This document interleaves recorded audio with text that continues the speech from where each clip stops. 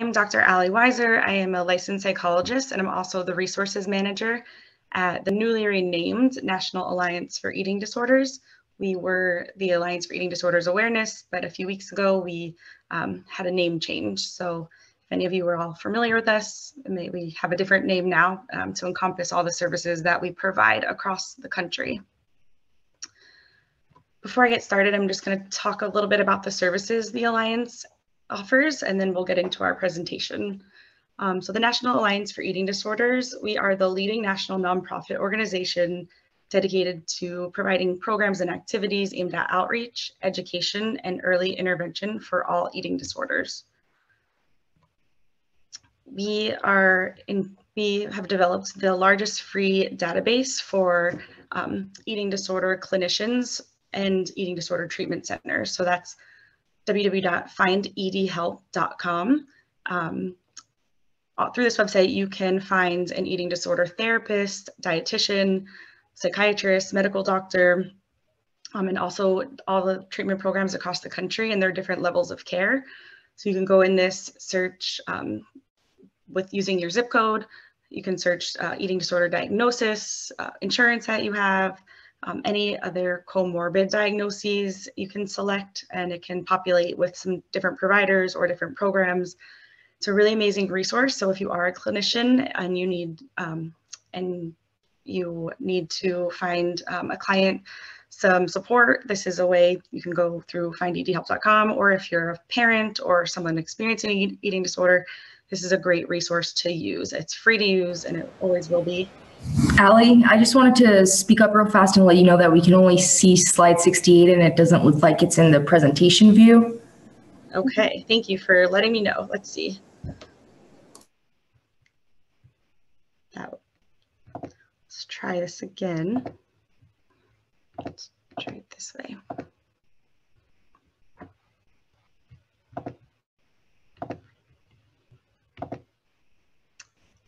Is this better? Yes. Okay, great. Thank you for letting me know so early on so I didn't get halfway through. Sorry about that, everyone. So this is describing the Alliance, and then I was just sharing about findedhelp.com. This is what it looks like. Definitely a good resource to have. It's also an app on Apple and Android phones, so you can just put in findedhelp.com or find ED-Help within the app stores. We also have a toll-free helpline, which is run by myself and other licensed clinicians. So if you ever need any support or education, just curious about if your loved one has an eating disorder or if what you're seeing looks like an eating disorder, or if you ever need referrals to any local resources or treatment centers, please reach out. We are here to support you, and we are open Monday through Friday, 9 to 5:30. If you do reach out, we do our best to get back to you as quickly as possible. So this is our toll-free helpline for you to all know about. We also have weekly virtual therapist-led support groups. Prior to the pandemic, we had 24 in-person support groups across the country. Because of the pandemic, we had to switch into virtual groups. We do have groups for adults who are experiencing an eating disorder or recovering from an eating disorder, any disordered behaviors. These are on Mondays and Saturdays. We also have a support group for anyone in recovery in the LGBTQ+ community. And then an important one is a friends and family support group. So these are for loved ones of individuals currently experiencing or recovering from an eating disorder. They're very educational. There's a lot of families and friends that have gone through this before, so they will come on and share helpful advice. It's the cool thing about our groups are they're run by therapists, so they're facilitated by therapists, and they will make sure that your questions get answered. And for the pro-recovery groups, they make sure that they're safe and they're not triggering for anyone who has an eating disorder. So all these links can be found on our website under virtual groups. And these are open to anybody. We have people on here that have joined from across the world. We've been in 57 countries have joined. So they're pretty amazing and a really good resource to know about. So now we'll get started into talking about eating disorders, the latest information you need to know. And I've geared a lot of it towards families and towards parents. So let's get started. I first wanted to start off before jumping into the presentation, what is an eating disorder? There are a lot of misconceptions about eating disorders, maybe a lot of confusion on what an eating disorder actually is. So just to put it relatively simply, eating disorders are brain-based, biological, complex mental illnesses. What I mean by brain-based is there is a genetic component to an eating disorder, and we'll get more into that. What I mean by biological is that there are physical complications and negative physical complications or physical effects of eating disorders. And what I mean by complex mental illness is that it's often comorbid with other mental health diagnoses, which we'll get into as well. So how an eating disorder presents and how it manifests is someone may present with a disturbance in their thoughts or feelings or behaviors around food, eating, exercise, or body shape and size. For someone without an eating disorder, it doesn't make logical sense. Maybe some of their thoughts, feelings, and behaviors, so it can be hard to understand if you don't have lived experience or struggled with an eating disorder. And so, like I said, this is a mental illness, and with an eating disorder, someone's ability to function is really affected. So the eating disorder thoughts and feelings and behaviors take up a lot of an individual's headspace. So this is something that's constantly on their mind. So it really interferes with their ability to maintain friendships, to maintain their career or academics or life goals. And so it's something to note. There's a spectrum of disordered eating and eating disorder. So an eating disorder really impacts someone's entire life and really makes life really challenging for someone with an eating disorder. Also with an eating disorder, what will present is someone will develop rigid rules about what and when to eat, as well as how much to eat. And this leads to significant emotional distress. There's a lot of anxiety around food choices, a lot of anxiety around when to eat, what to eat. And when they do eat, there's backlash. So we call it an eating disorder voice in their head, which it's not external, it's a voice, their own voice. Kind of like the voice, if you ever have made a mistake and you say like, oh, I'm such an idiot, that's the voice they have in their head, but it's 1,000 times stronger. We have someone who described the eating disorder voice as an incredible Hulk. Like there's a lot of backlash when someone doesn't follow, when the person doesn't follow the rules that they have created. So these are really distressing. Hopefully that kind of can clarify a little bit about what eating disorders are before we jump into some more information. So throughout the presentation, you're going to see some truths. Like I said, there's a lot of misconceptions about eating disorders. And so a leading researcher in the field, Cindy Bulick, developed these 9 truths about eating disorders, and the nonprofits in the eating disorder world have adopted these truths to really share and educate and to combat the stigma about eating disorders. So truth number 1 is eating disorders are not choices, but serious biologically influenced illnesses. So no one wakes up in sunny South Florida or sunny Hawaii or wherever you are, no one wakes up and decides, I want to have an eating disorder. They are really something that happens to somebody, not something that they would choose. We know that every 52 minutes, someone dies as a direct result from suffering an eating disorder. And we don't put this here to scare you or shock you, but to really show how serious eating disorders are. And it's often not talked about. It's not talked about nearly enough. So it's important to know kind of the severity of eating disorders, and that's 10,200 deaths per year. The occurrence of eating disorders is growing in leaps and bounds across all countries, all social classes. We know eating disorders are more common than autism and Alzheimer's disease, more deadly than prostate and melanoma cancer, and more costly than depression and anxiety. And this is significant because, like I said, we don't really talk a lot about eating disorders, where it's not commonly heard of, but we do know that they're out there and they're really highly prevalent. 28.8 million Americans will experience an eating disorder in their lifetime, which is 9% of the US population. That is a really big number. So it's likely that someone you know, or you, or a friend of a friend has experienced an eating disorder. And we put these other diagnoses up here. So major depressive disorder, something we hear about pretty commonly. 6.7% of the population experiences major depressive disorder. With OCD, 1% of the population experiences OCD. And not that these are also serious mental health illnesses that need to be taken seriously, but just to kind of show how many people are living with an eating disorder and how it's really not talked about. So this affects the eating disorder community a lot. We are very underfunded in terms of research money for eating disorders. If you look at this graph, you can see 30 million people experience an eating disorder, and we get $32 million in research money. So that's about $1 per person in terms of funding. And if you look at something like Alzheimer's disease, which again is a serious illness and very important for research funding, 5.7 million individuals experience Alzheimer's disease, and they get $1.36 billion. This really impacts a lot in terms of eating disorder treatment. A lot of our treatment, a lot of our research has been done in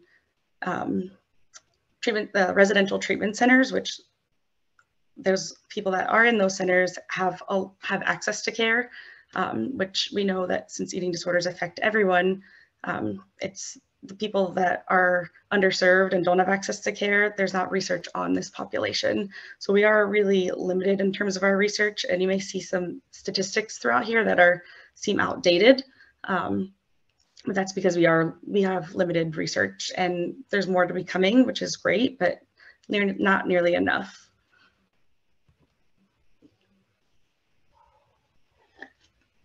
Truth number 2 is an eating disorder diagnosis is a health crisis that wreaks havoc on an individual's personal and family functioning. So an eating disorder will drive a wedge between families and all parts of someone's life, sort of like I talked about on that first slide. So how does an eating disorder develop? We know that genes and environment both play an important roles in the development of eating disorders.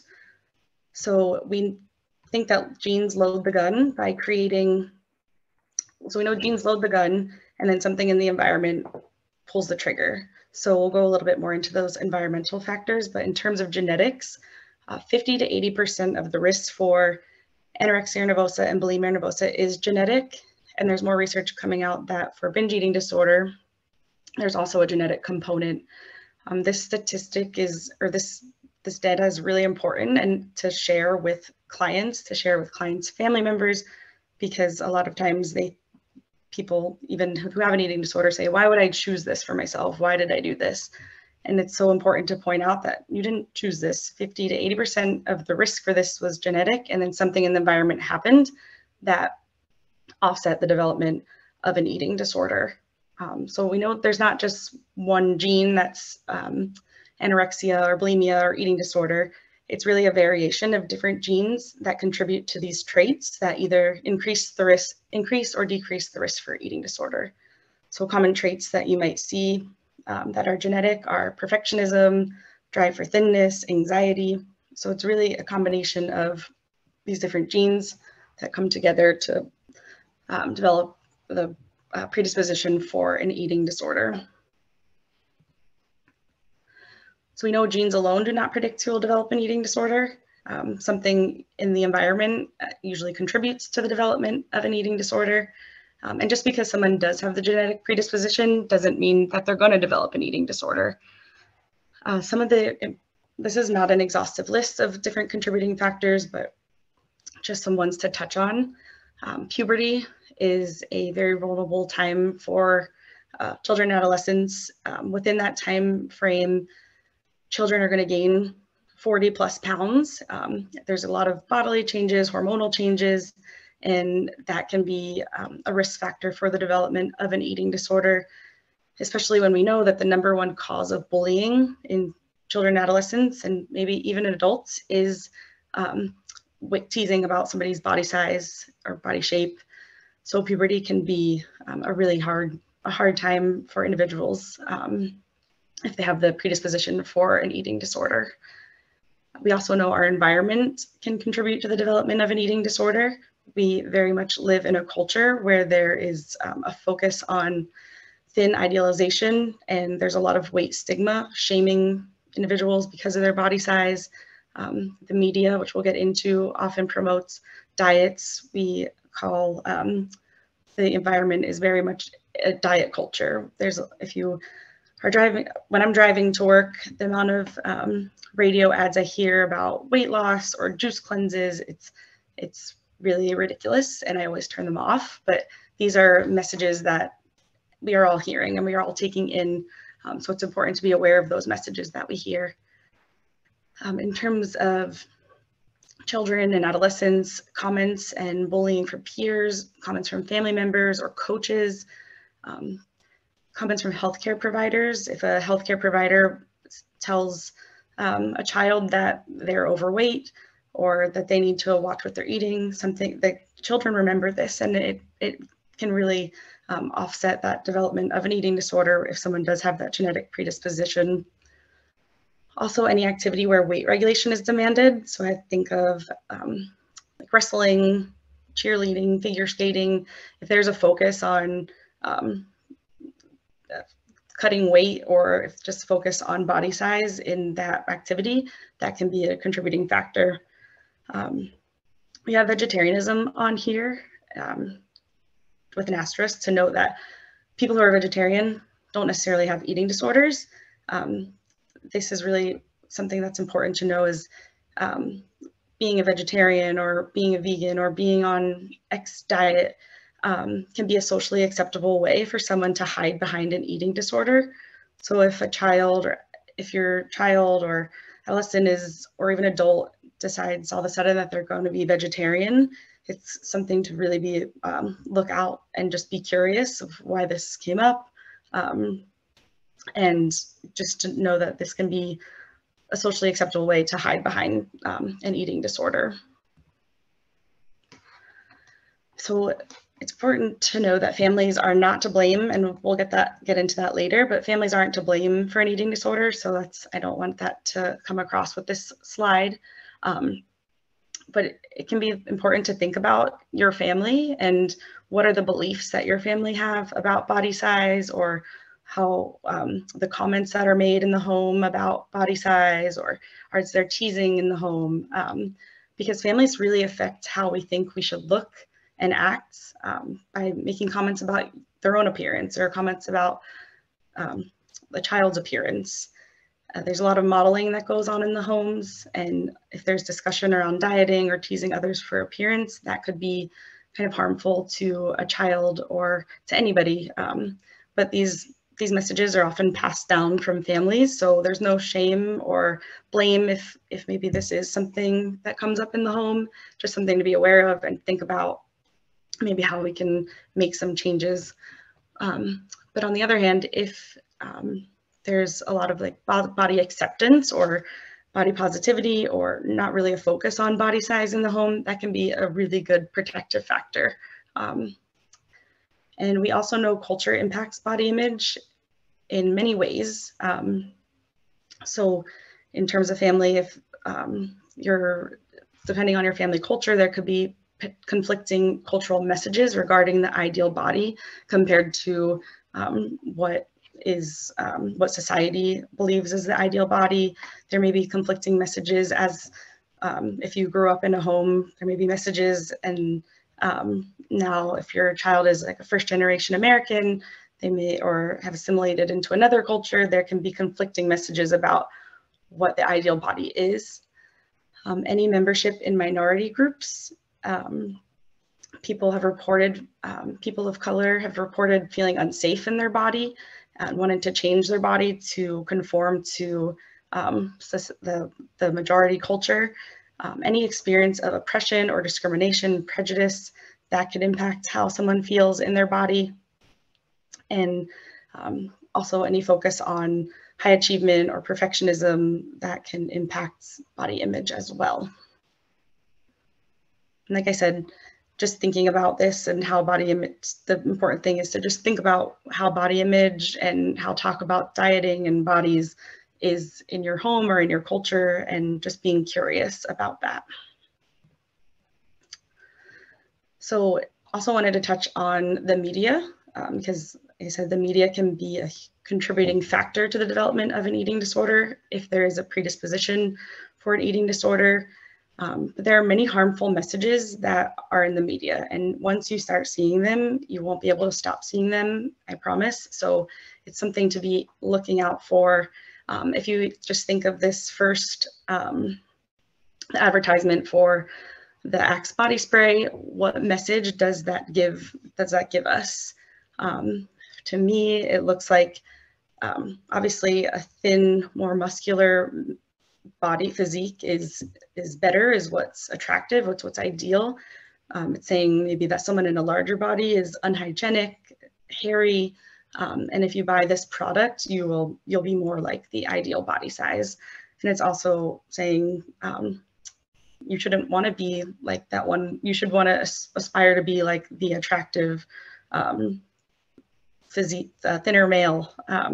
So just noting what messages are being portrayed to us, and especially children. Children are really, really vulnerable to these as well. Another thing is Photoshop. These pictures on the bottom, but this was 2 models. They identify as plus size models, and they wanted to show what happens with airbrush and how people can alter their pictures, and you have no idea. So if you look, they made themselves smaller, they smoothed over their skin, they made themselves conform to what society views as attractive or views as an ideal body size. So this can be really scary because kids are constantly scrolling through social media, constantly looking at advertisements, and they're comparing themselves. So it's important for children to know, and for us to know, that what we're seeing is likely not real. And there's a lot of photo editing and altering, and these are body sizes and types that are impossible to get to, and they're really unrealistic. So it's important to teach our kids that, and to even be aware of this ourselves. And again, just the marketing messages that occur, like you can never be too thin. So paying attention to these messages that are out there in the media is really important.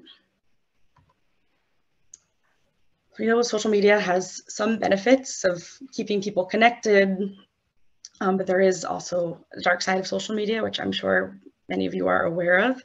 But in terms of body image and eating disorders and diet culture, social media is flooded with diet culture. It's flooded with really unhealthy accounts. There's a lot of focus on different fitness accounts, or maybe diet culture messages that show healthy eating and healthy exercise behaviors. And these can be really, really dangerous because, one, there's no one size fits all way of eating or moving for anybody. And to these individuals who are putting on these videos or posting these stories, or they're usually not they're usually not medical doctors, they're not registered dietitians, they're just your everyday human. And there's no warning or disclaimer for the potential health risks associated with these fitness accounts. So if kids or even adults try to emulate what they're seeing in these accounts, it can be really, really dangerous. A lot of them are very restrictive or encouraging really unhealthy behaviors. Also, these inspirational photos of before and after pictures of different body sizes can be really, really harmful, and can encourage viewers to participate in unhealthy behaviors, especially if they're aspiring to be like one of the pictures or one of the people that they're following. So it's important to reduce negative media exposure with kids and in your household. So being aware of what media you're looking at, because our children are always observing, they're always watching, they're always listening.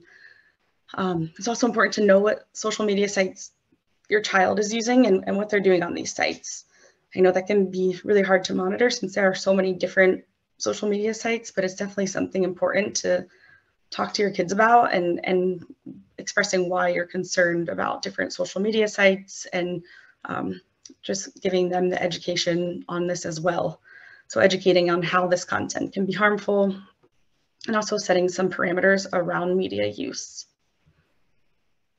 Just like I had shared those pictures and showed of the Photoshop and of the advertisements, it's important to educate children on this, on these distortions and what harmful media content is so they can look out for it.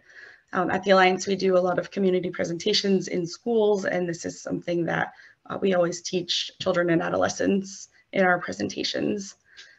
Also important to show examples of how the ideal body shape has changed over time. So what the ideal body type is now is likely going to be different in a few years. If you can think about it, years ago, a curvy body was idealized, and then it became a thin body, and then it just changes all the time. So to strive for this ideal body type is really silly because it's going to change, and two, it's really unrealistic. We are all born with a set point and what our body is supposed to look like, and it's really unhelpful to try to change that body shape and size, which goes against everything that diet culture kind of tells us. It can also be helpful to look through social media together and discuss those subtle messages that are coming up. The way social media works is through algorithms. So if someone does look up weight loss or a diet or something, social media, the algorithm will make it so these things show up on their feed more. So it can be something to talk to, scroll through with them, see what's coming up, let's see the subtle messaging, and also try to work it so the algorithm changes. Also substituting positive for negative. So instead of saying you can no longer have Instagram or whatever, help them follow more body positive accounts, help them follow more body acceptance accounts, or diversify their feed with all body shapes and sizes, all colors, all genders, not having their feeds kind of this one ideal body type, or because that can be really harmful. So now we'll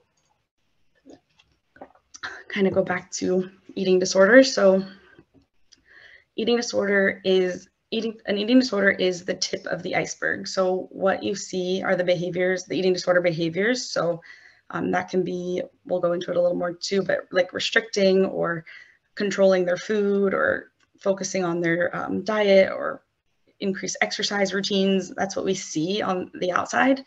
But what's really happening is underneath the eating disorder could be a multitude of things: anxiety, depression, trauma, family issues, personality disorders, substance use disorder. So really those are what's driving the eating disorder behaviors. Eating disorders are a maladaptive way of coping with those underlying issues. And often when people present to treatment, they may deny that they have an eating disorder. They may only focus on those underlying issues, but sometimes they come in and they only focus on the eating disorder, and the eating disorder has been kind of numbing out the anxiety and numbing out the depression or the trauma that is really driving the eating disorder. So once we start working on the eating disorder, those underlying issues usually pop right up. So when treating an eating disorder, it's important to be able to work with all different types of mental health diagnoses and all different types of just things that can contribute to an eating disorder. And we know that a majority of the eating disorders, I don't have an exact number, are preceded by an anxiety disorder. So usually when people look back, they realize that they struggled with anxiety disorder as a child or anxiety their whole life, and it can kind of mold into an eating disorder because the eating disorder is used to cope with the anxiety. So we know that eating disorders, like I said, display substantial comorbidity with other mental health disorders.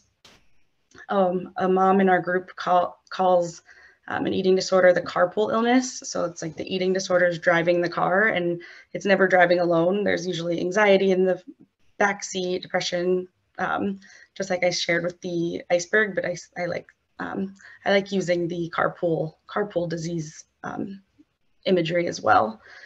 And while we know that eating disorders coexist with other mental health disorders, eating disorders often go undiagnosed and untreated. This is for many reasons. One is the shame and stigma with eating disorders. Someone might present to their provider and talk about their anxiety, talk about their depression, but there's a lot of shame with eating disorders. Or they may not want to give up their eating disorder because sometimes it feels very egocentric and feels like it's actually helping them.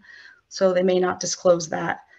Another reason is because of our limited research and just still the stigma that's out there. Many providers aren't trained in how to assess for eating disorders. In my doctoral program, I think I got maybe one lesson on just the eating disorder diagnoses, and that was it. And it's true for the medical community that they're not getting trained in what eating disorders are and how to effectively assess for eating disorders. So a lot of times when people go into their primary care provider who could recognize an eating disorder, the provider doesn't, because they don't know how to assess. And then they also don't know what to do if there is an eating disorder. They don't know how to treat it. So a low number of individuals actually obtain treatment for their eating disorder. And our numbers for how many eating disorders there are, and they could actually be higher just because of this, because of what I just talked about. So truth number 5, this is a very important one. So despite the archaic stereotype that eating disorders affect thin, adolescent, high socioeconomic status females, we know that eating disorders affect people of all genders, ages, races, ethnicities, body shapes and weights, sexual orientations, and socioeconomic statuses. So eating disorders affect everyone across the board, all cultures. And on the research that has been done, which, like I said, we need a ton more, they have found no significant differences in overall prevalence of eating disorders across ethnic groups. So the archaic stereotypes that it would often in the media, it's often portrayed as white women and usually adolescents. But on the research in Asian Americans, they've actually found that there's no significant there's no differences in body dissatisfaction between Asian Americans and white Americans. And we actually know that there's higher rates of thin idealization in Asian Americans compared to white Americans and Black American females. Research has also found, so let me back up, there was this stereotype that eating disorders didn't affect Black women because their body size, there's a different body idealization, but we know that that's not true. Black Americans are at similar risk for developing eating disorders, and they're actually less likely to get diagnosed with anorexia nervosa and may suffer for longer periods of time, even if they've been experiencing anorexia nervosa. And now this could be because people aren't assessing if a Black woman comes, or even a Black male comes into their office and they have this idea that eating disorders only affects a certain population. They might not be assessing, might not ever even come up as a question. We also know that recurrent binge eating is more common among Black women compared to white women. And we know that with Hispanic and Latino women, they have similar or higher prevalence of eating disorders compared to white women. Now this research, I know I'm talking a lot about women, but that's just where this research is. Eating disorders do affect men, and we'll get into that, but I just wanted to point that out because a lot of this is like the limited research that we do have, and it's only geared towards women, but it's not accurate of what's really going on. And we know that experiences of racism, trauma, that racism is a trauma, acculturative stress, and other race-related trauma influence how people of color exist in their bodies. So they are definitely at risk for the development of an eating disorder. Just like I said, eating disorders are maladaptive ways of coping. So if someone does experience trauma, because of the body that because of their race or because of their culture. An eating disorder can be a way to numb out those feelings or can be a way to cope with those feelings. The current research that we have now shows that men represent approximately a quarter of all the eating disorder cases. I believe this number is higher. I do the referrals for the Alliance, and we get so many calls for sons, for men, for males, for with eating disorders. And it'll be interesting as the research comes out in the future what that number looks like. But again, men are, there's a stigma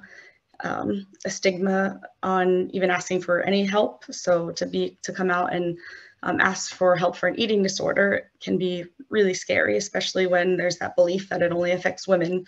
So I believe that number is actually quite higher. But we know that hospitalizations for men has increased 53% from 1999 to 2009, so for eating disorders. Eating disorders are also highly prevalent in the LGBTQ plus community. We actually know in the LGBTQ plus community, they're at higher risk for eating disorders. Beginning as early as 12, gay, lesbian, and bisexual teens may be at higher risk of binge eating and purging compared to their heterosexual peers. And we know transgender students are 4 times more likely to report an eating disorder diagnosis compared to their cisgender heterosexual female peers. If you think what it's like to be a part of the LGBTQ plus community, there's a lot of oppression. There's also can be discomfort in disconnect between one's body and their mind or how they feel in their body. So there can be use a lot of eating disorder behaviors to stop growing or to not go through puberty. Like I said, eating disorders are very complex and multifaceted, but that's just some of the data that we have.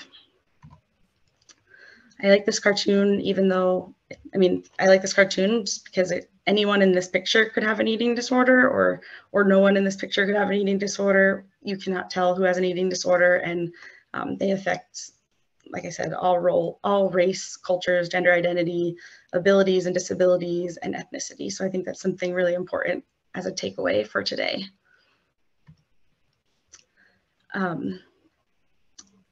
So there has been increased trends in eating disorders, and like I've been talking about, there's the belief that eating disorders affect just younger women and males, but one of the highest increase in eating disorders that we have seen are from women in midlife. So from hospitalizations for patients aged 45 to 65 had the greatest increase out of all age groups. And 85% of these cases were female identified patients. So why is that? There are some triggers. So it could either be an eating disorder that wasn't treated years prior. I've had clients come in at 55 years old and they've been struggling their whole life and have never had the eating disorder diagnosis. So that can be a reason, but there's also this desire. Our culture doesn't let women age gracefully. You can see in that picture, men don't age better than women. They're just allowed to age. Women there's this belief that we must remain young and youthful. And that can be really triggering as women are aging. We also know that the divorce rate is super high in the US. So women are getting back out in the dating world. And this could be a trigger to change their appearance, change their body, to feel more attractive, going on dates and meeting new people. They also experience empty nest syndrome, so a lot of changes in their environment.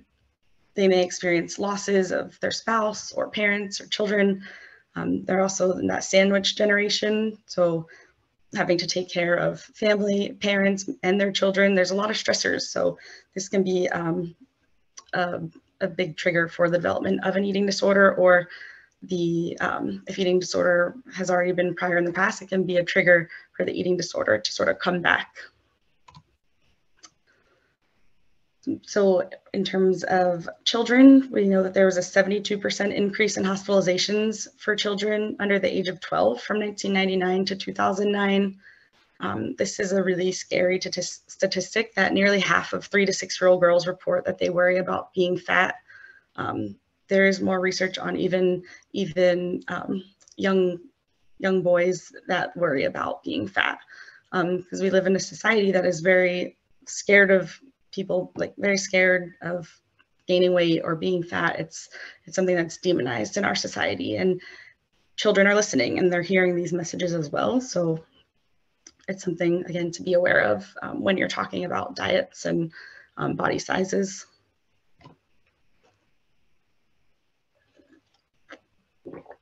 So we also know that parents or doctors can, like I said, can say things to the children of maybe your BMI is overweight, or you need to watch what you're eating and all this stuff. And parents or family members or whoever, or teachers in schools, they can kind of poke fun at children for their body size and tease them about their body size, or really focus on their body size. And we know that weight teasing doesn't do any good at all.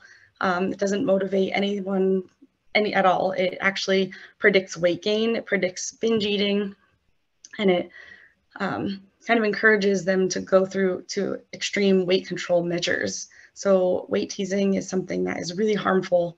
And like I said earlier, we know bullying is the number one, we know body size is the number one cause of bullying. So something to be aware of. And we have obesity education in schools here, because that has been, over the past few years, something that schools have really focused on. And although it was well-intentioned, it really does more harm than good. The thing with obesity education is the idea that children should move more and eat less, eat healthier, quote unquote, healthier foods. And they're really missing the mark on why the underlying emotions associated with maybe why someone is in a larger body that doesn't take in the genetics. It doesn't take into account like what's going on at home. When they're home, is there a lack of access to food?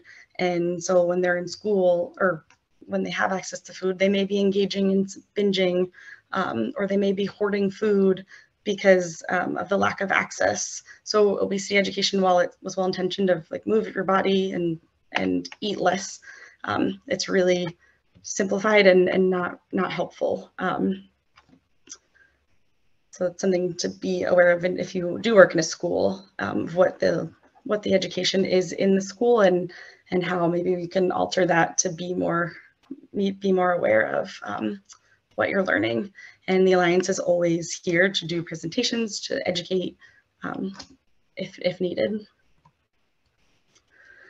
So we know that singling out children in larger bodies for weight-related interventions in schools increases both anxiety for the child and stigmatization, prejudice, and harassment towards the child. I've had clients come in and say that they remember when they were in school, they lined all the students up and told everybody their weights out loud. And that was just extremely harmful, not even just for a kid in a larger body, but for children of all sizes. Really focusing on children's body weight and not focusing on them being happy and social and healthy kids. It's really does more harm than good, and increases, like I said, increases anxiety and stigma and harassment towards the child. So I just want to take a pause and see if any questions have come. I'll have to stop sharing because I can't see anybody, but I can stop sharing, or if somebody wants to read me the questions that come in, I'll stop sharing and see. I do not see any questions, but you guys, if you have questions, feel free to put them in the chat. Does anyone have questions at this time?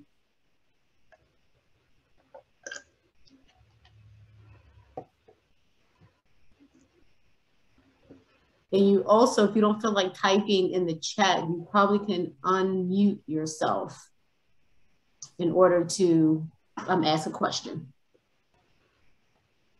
Yeah, and I'll save time for the end for questions. Okay. All right, well, I'll keep going and then we'll pause at the end.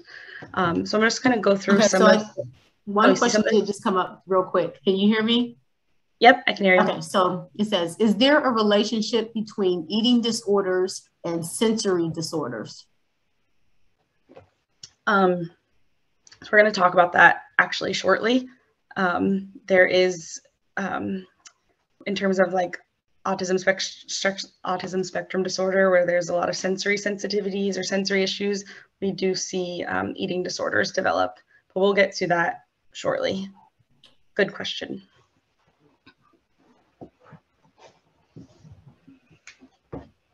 Okay, I don't see anything else. Okay, and if I don't answer that question throughout the presentation, we can go back to it at the end. So just a few of the kind of the eating disorders. This one, anorexia nervosa, is probably the most commonly known eating disorder. It's not the most common, but most commonly known. Anorexia is a self-imposed starvation resulting from a distorted body image and intense fear of gaining weight. So what you see in this cartoon is actually what someone with anorexia nervosa experiences. They see themselves in a much larger body than they actually are. And this can be due to the disorder itself, but also because of the malnourishment. They have a distorted perception of what they look like.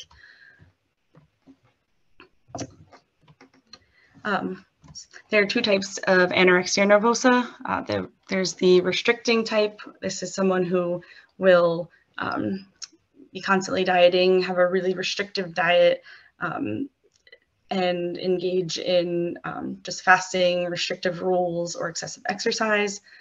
There's a misconception that people with anorexia nervosa don't eat. They actually do eat. They just don't eat enough to maintain a healthy body weight.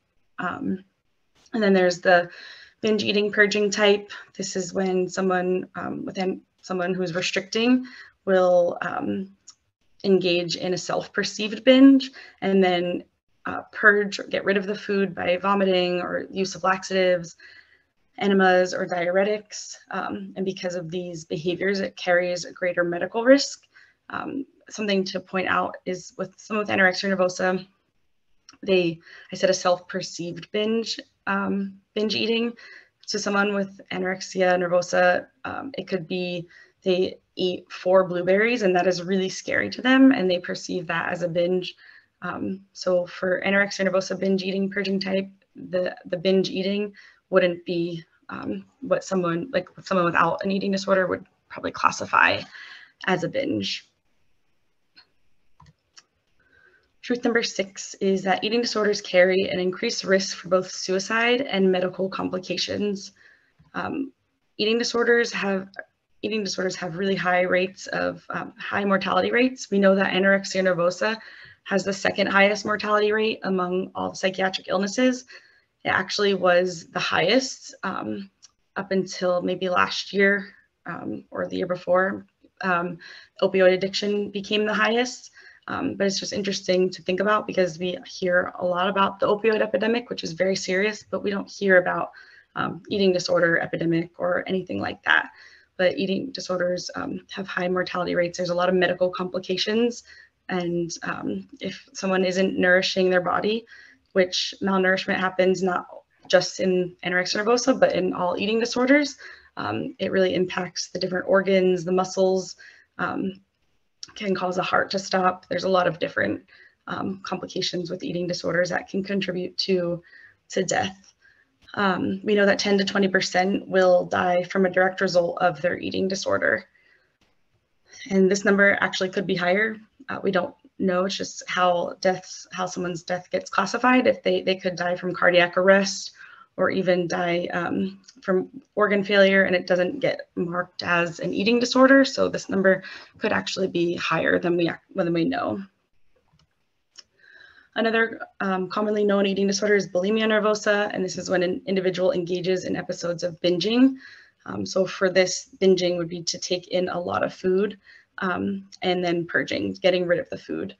So bulimia nervosa is really this cycle. So someone can start with they want to change their body size, they want to change their diet, and so they engage in these strict, rigid rules, strict dieting. And because our bodies need all foods, our bodies need all different macronutrients, And if we tell ourselves we can't have something, we want it more. So there's a lot of tension and cravings. And then because their bodies are so hungry from the restriction, they'll often engage in a binge eating episode, which feels really out of control for them. It can be, they can take in up to 50,000. Sorry. They can take in up to 50,000 calories in a whole cycle.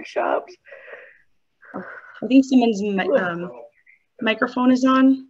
If you want to turn off the microphone. Well, I had 2 meetings for this thing, but the first one was good. Matt and Karen have been thinking the same stuff. I can't see whose microphone is on. But if you could turn the microphone, or if someone can share. Looks like Deb Cavett. Thank you.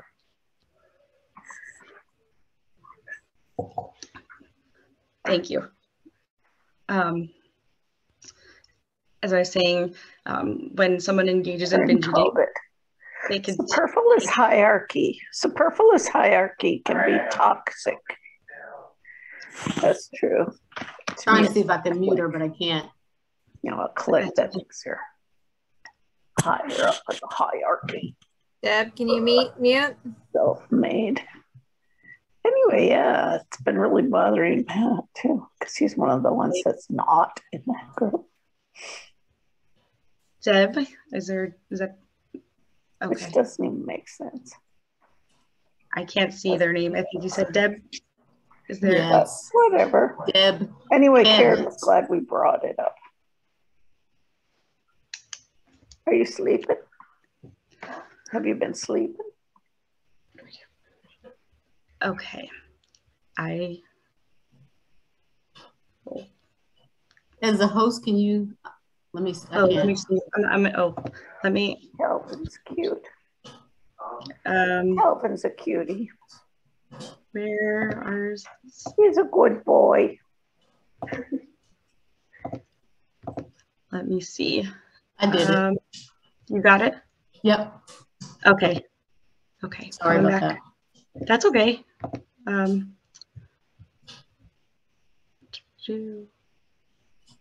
do I play this slide? How do I play the slide from here? Oh no. I'm sorry. We will get back to this shortly. Okay. Slideshow. There we go. Present from current slide. Okay. So sorry about that.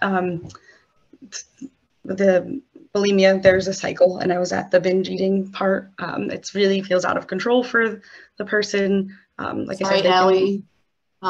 You're not in the slideshow presentation. Oh my gosh. Oh, I'm so sorry. No problem. I'm gonna mute everyone and then unmute you. I muted. Okay. You good?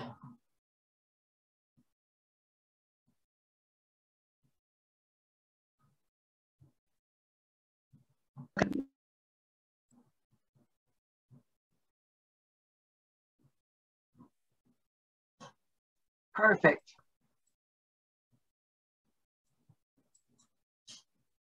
Allie, you're muted now.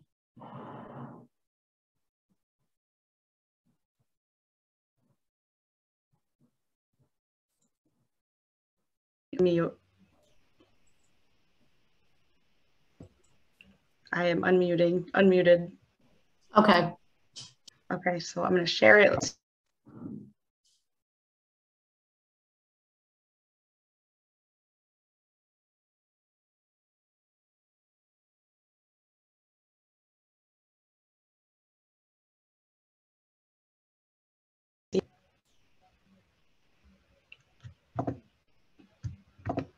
Okay, let's see.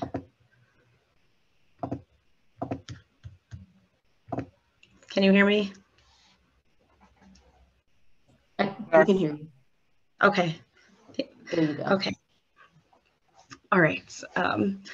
They really want us to present this slide, I guess. But with bulimia nervosa, after there's been someone engages in binging, they'll engage in purging, which means to get rid of, to avoid weight gain. So a purging behavior could be self-induced vomiting, laxatives, diuretics, excessive exercise. And then with this, there's a lot of shame and disgust, and then a lot of self-blame, a lot of self-critical thoughts. So they'll start that dieting restrictive cycle all over again. So it's a really hard cycle to get out of without professional help. One of the most common purging behaviors is laxative abuse. And when someone is engaging in laxative abuse, they're not just taking the prescribed dose, they're taking 50 to 100 times the prescribed dose. Their body develops a tolerance, and then they will just continue to take more and more. And there's, as you can imagine, there's a lot of medical complications that come with laxative abuse. And then individuals who do use laxatives tend to have more pathology and more and other mental health diagnoses, maybe anxiety, depression, substance use, but they tend to have more pathological behaviors. Truth number 7, another really important, they're all important, but another takeaway is that many people with eating disorders look healthy, yet they may be extremely ill. So that stereotypical idea of what an eating disorder looked like, that thin, emaciated body, only 6% of eating eating disorders, there's only 6% of the are represented, okay, I'm saying the wrong things, but 6% of individuals with eating disorders will actually be in that size body. So you can't tell who has an eating disorder based on what they look like.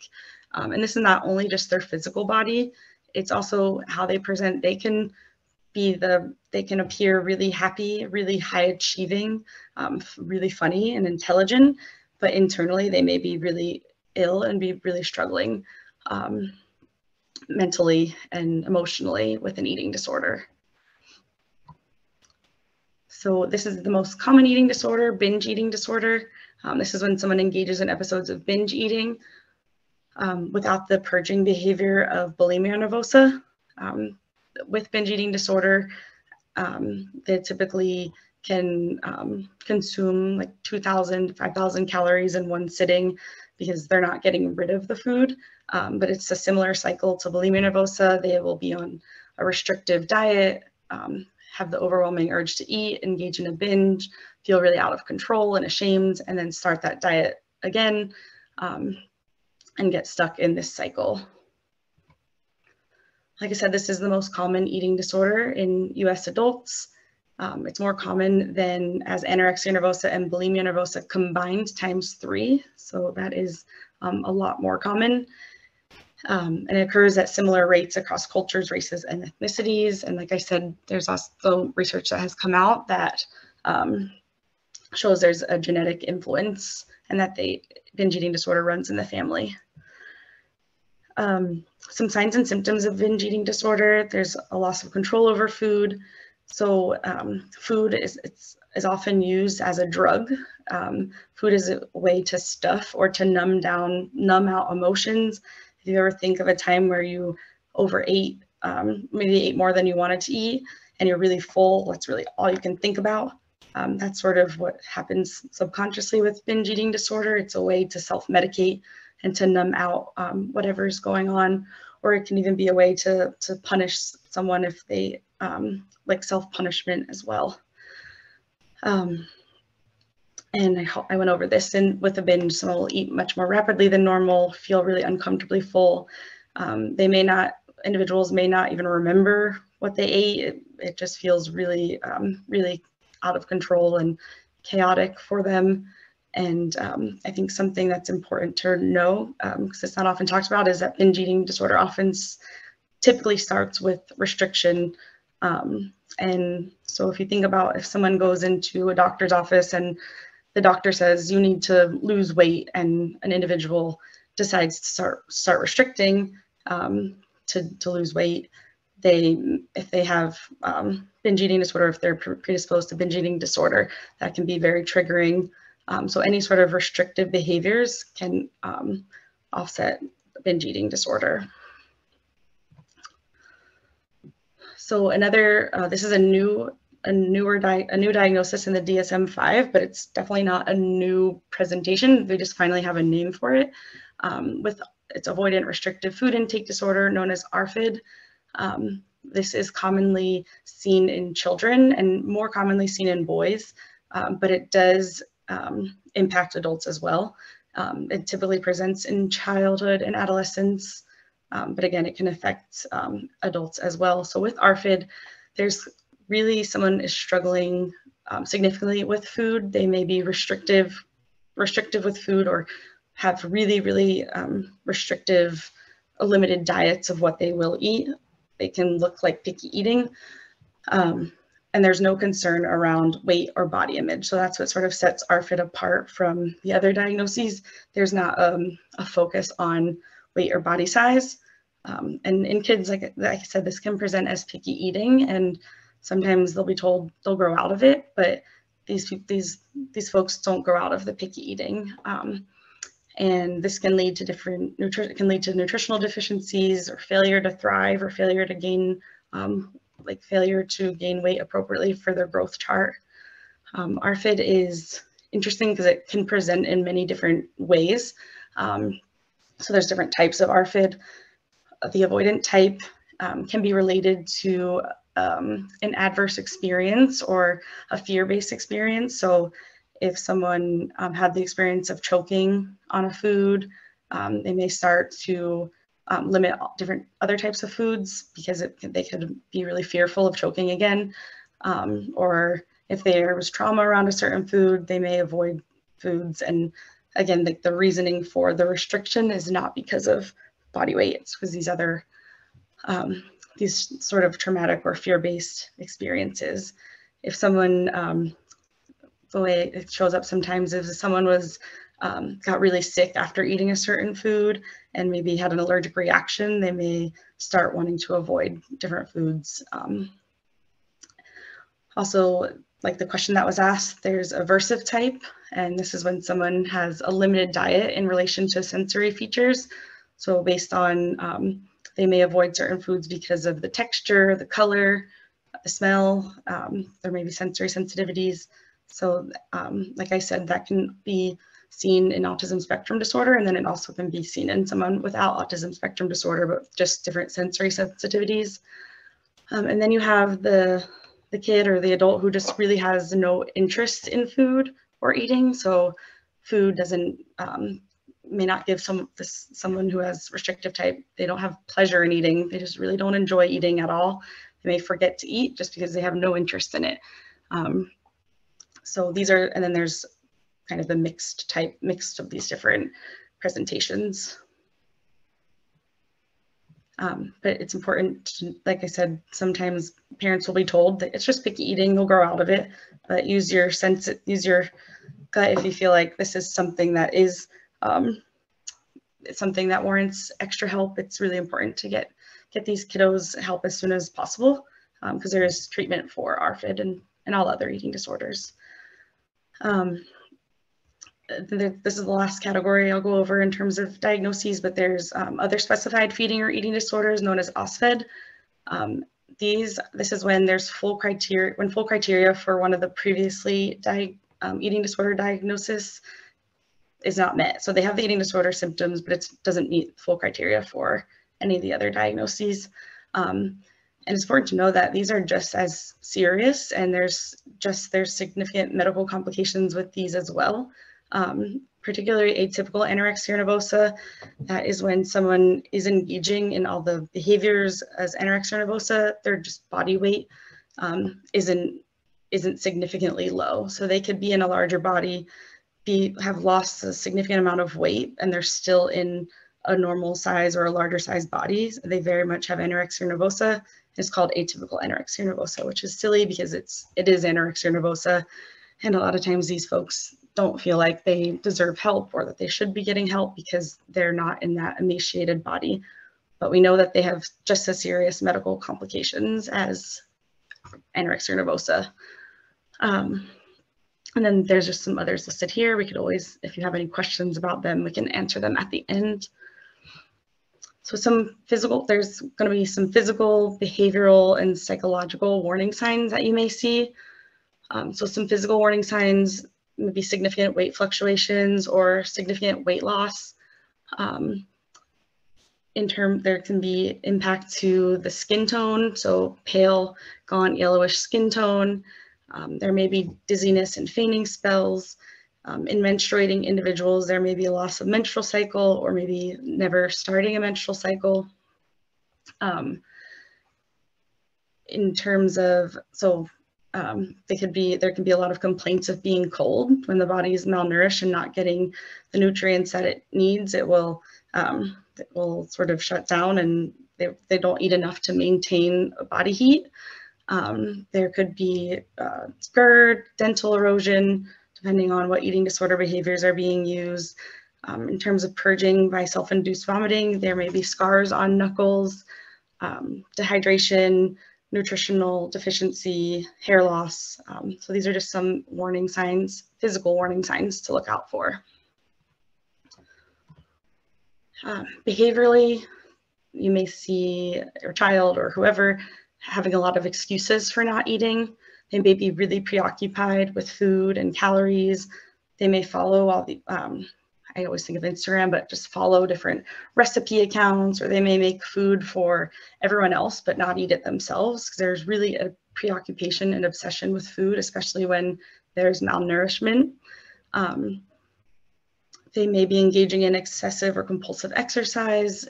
They may engage in secretive eating or missing food, may find food wrappers under their bed or in their room. Someone may use the bathroom immediately after their meals. So these are some things to look out for, if they may raise some red flags. If someone exercises when they're sick or injured, or if they get really distressed if they're not able to do their exercise routine, that could be something. Any obsessive rituals around food or eating or food preparation. And if someone suddenly just says they don't like the food anymore and they've always enjoyed it and now they're no longer eating some foods because they don't like it, any sort of restriction is a warning sign. And it's really important to just be aware of, as adolescents, they're growing, their bodies are meant to change. So it's really, really, really dangerous for adolescents to go on a diet at all. So dieting, if they're going on a diet, that definitely could be something to talk to them about and get them support around. Some psychological warning signs, they may feel anxious around meal times. They may get really distressed. They may not want to come to the dinner table. They may feel out of control around food. They may have an obsession with their body shape, weight, and appearance. You may see significant changes in emotional and psychological state. So depression, stress, anxiety, irritability. If you've ever heard of the term hangry, if you go a long time without eating and accidentally and you are hungry, you do get irritable and angry, and hanger is a very real thing. So because these individuals are often really malnourished, there is a lot of irritability and anger. Also black and white thinking. So rigid thoughts about foods being good or foods being bad. Those are some warning signs. So I just want to touch on some philosophies to adopt and then hopefully leave some time for questions. We talked about the harm of social media and the different messages that are on there. We definitely live in a culture where clean eating or wellness trends are really popular, and these can be really problematic. These terms are ambiguous, left for interpretation. And there's just a million diets out there, like literally hundreds of thousands of diets out there. So if someone is trying to be well or clean eat, they may be really restrictive and feel distress and panic if food is not presumed clean enough. There's a diagnosis, or not a diagnosis, but a term that we talk about in the eating disorder community is orthorexia nervosa. It's not a clinical diagnosis, but it very well may be one day. And it's the obsession with clean eating and the obsession with eating whole foods, and it can really become really restrictive and lead to malnutrition and weight loss and all the physical complications. So something to adopt and to look into and think about is intuitive eating. And the beliefs around this are when we're babies, we know when we're hungry and when we're full. If you think about feeding a baby, they tell you when they don't want anymore. So it's really, so we really have an internal like guide of when we're hungry, when we're full. We trust our bodies as babies. But as we grow up and we hear these diet culture messages, or these good foods or bad foods, or maybe if you were a part of the clean your plate club, like no matter what your fullness is, doesn't matter. You have to clean your plate before you can get up from the dinner table. That really has taken us away from our internal hunger cues. So with intuitive eating, it's really getting back to those internal hunger cues and breaking free from those rules and not labeling things as good or bad foods. Knowing that there's foods that may be more nutritious, but there's a space for those. And there's also a space for play foods, foods that might not be as nutritious, but they're good and they're yummy. And we're allowed to enjoy what we eat. So with intuitive eating, it's really getting back to that, trusting our bodies. And if you're not in this place, it's totally understandable because we are all in diet culture, but it's definitely something to look into and learn more about, because intuitive eating can be very freeing and give you freedom from those diet culture rules. With intuitive eating, it's also important to not use exercise as punishment, not using exercise to make up for what you just ate, or because you have to punish yourself, or because you have to look a certain way, but really moving your body in ways that feel good to you and moving your body in ways that are fun to you. So if you enjoy just doing things that you enjoy rather than things that are meant to alter your body in some way. So how do we help children reconnect with intuitive eating? It's important to give children options and aim for balance. So know that all foods fit. Like I said, there's room for all types of foods. And it's actually something I like to tell my clients is no food will harm you more than your eating disorder will. So eating a donut, I'm just looking at the picture, that's often a demonized food. It's healthier to eat a donut than to be so afraid of a donut, to avoid going out to breakfast with friends, or to avoid life because you're so afraid of eating this food or being around this food. So it's important to let children have all types of foods, let them decide what they like, what feels good in their body. Consistent exposure to a variety of foods, and this one can be challenging, but letting them eat or not eat, it's up to them to a default. So if they're restricting and it's problematic and they're not eating anything, that would be different. But if it's mealtime and they say they're not hungry, listen to them and and let them eat a little bit later. Again, saying like, okay, you have to sit at the table with us because you're not getting out of mealtime. But if you're not hungry now, I'll leave it here to heat up for when you are hungry. So letting them really navigate their cues. And it's interesting, children will let you know when they're full, and they'll let you know when they're hungry. And as adults, it can be really freeing to get back to that. Just being aware of your own language and internal biases and internal dialogue around food. So being aware of how you talk about different foods, like calling things bad foods or junk foods, those aren't really helpful. Notice how I call them play foods, and really not demonizing foods in any way. So just being aware of how you're talking about these foods around children. Another philosophy to adopt is health at every size. Health at every size is a philosophy of promoting overall well-being as a measure of health and not the number on the scale. We live in a society that sees someone in in a larger body and says they're not healthy, or sees someone in a smaller body and they say, oh, they're healthy. That couldn't be farther from the truth. Anyone can be healthy, can be taking care of their body, can be moving their body, and our body size is largely determined by genetics.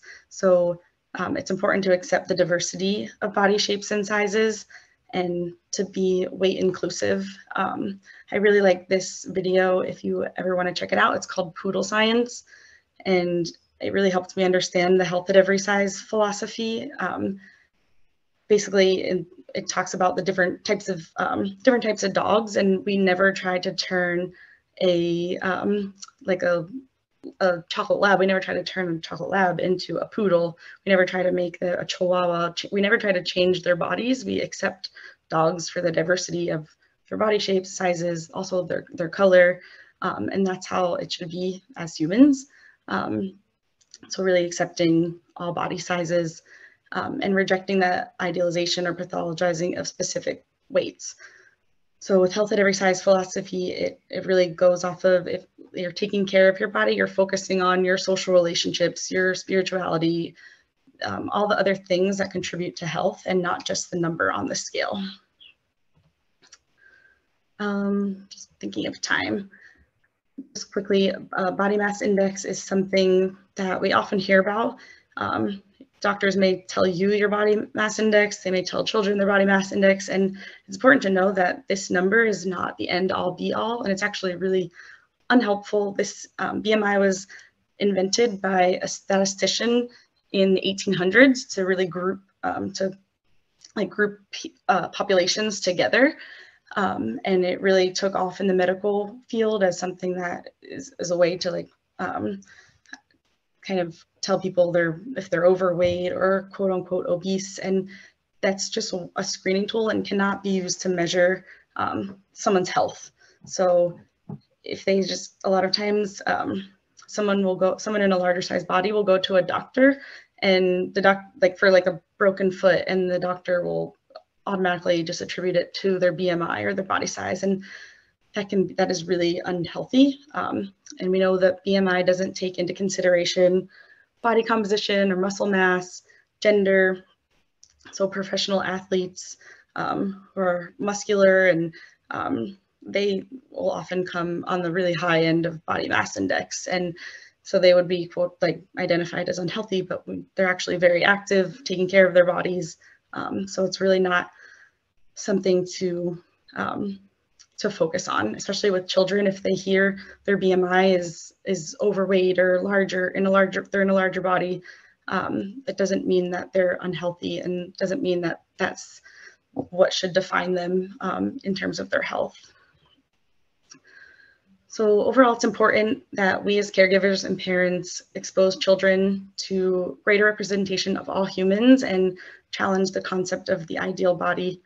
It's important to promote positive body image and build self-esteem. So when you're focusing on health with your children, focus on their overall health instead of their weight. Help them develop an identity that's beyond their external appearance. Focus on their internal qualities, which make them just the amazing humans that they are. So letting them know, you're so helpful to mommy, or you're just such a funny kid, and focusing on those internal qualities about them rather than focusing on their external appearance. And assist them in adopting healthy behaviors that don't focus on weight. So encouraging them to move their body because they want to, because it's fun, because it's good for them, not because they have to be a certain weight or be a certain size. Also create a zero tolerance policy for shaming others based on their weight or appearance. We know how harmful this is. Teaching kids that it's not okay to shame people for their weight or appearance, just like you probably teach them to not shame them for a disability or shame them because of their skin color. Weight really needs to be a part of that conversation.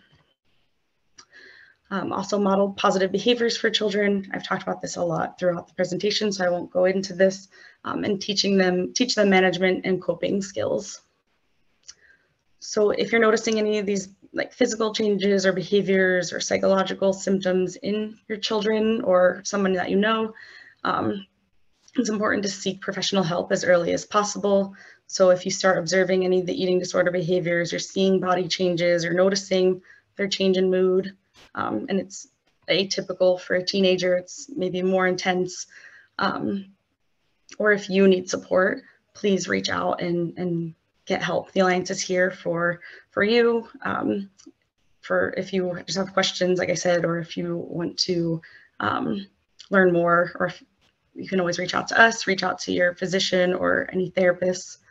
I'm not going to go through this because we have 5 minutes left, but I will see. Let's see if what's important to go through. Just wanted to say families are not to blame and actually can be the patient's and providers' best allies in treatment. There's a stereotype, like in the past, that families cause eating disorders. That's not true. That's not the case. So really, if you're someone is struggling with an eating disorder in your family, I don't want you to feel shame. It's important to reach out and get support. It's nobody's fault. It's not a family's fault at all. And in terms of treatment, families know the client better than anybody else, so they can be really helpful in treatment. And truth number 9, full recovery from an eating disorder is possible. This is sort of different than with substance use. They say like you'll be in recovery for your whole life. We actually know that you can recover from an eating disorder. It's not to say that major triggers or life events they'll pop up and eating disorder thoughts may come back, but it's possible to go to live a life without an eating disorder. And early detection and intervention are important. So if you do suspect someone is struggling with food or with their body, it's important to get them help as soon as you can. This is the contact information for the National Alliance for Eating Disorders. You can go to our website, call our hotline, send us an email, follow us on social media, but we are here as a resource for you all.